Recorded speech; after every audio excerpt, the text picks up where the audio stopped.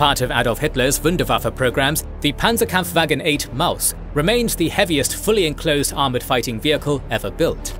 She was 33 feet long and 12.2 feet wide, weighing an incredible 188 metric tons. She required an inverted aircraft Daimler-Benz MB517 diesel engine, providing 1,200 horsepower to power, only to achieve a top speed of 14 miles per hour. Her armour varied in thickness from 5.9 inches at the rear to 8.7 inches at the front. Her main armament was a Krupp-designed 128mm gun with a coaxial 75mm. She was so immense it was impossible for her to traverse bridges, and would instead ford up to depths of 2 meters, or snorkel up to 8 meters. She was more suitable as a rolling bunker rather than use in mobile warfare. Incapable of keeping up with fast advances, retreating, and easily bypassed or outmaneuvered, she was an incredible waste of resources.